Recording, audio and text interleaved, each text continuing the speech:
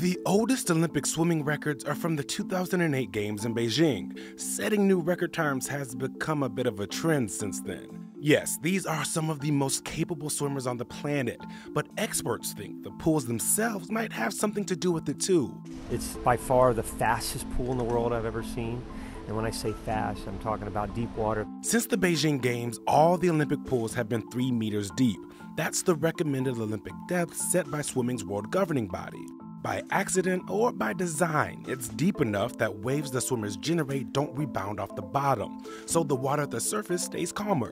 Lane lines and occupied buffer lanes on either side and special gutters along the edges of the pool all help reduce the effect waves and turbulence have on the swimmers. And the benefit would seem to be in the numbers. During the Rio Olympics, swimmers set more than 10 new world or Olympic records.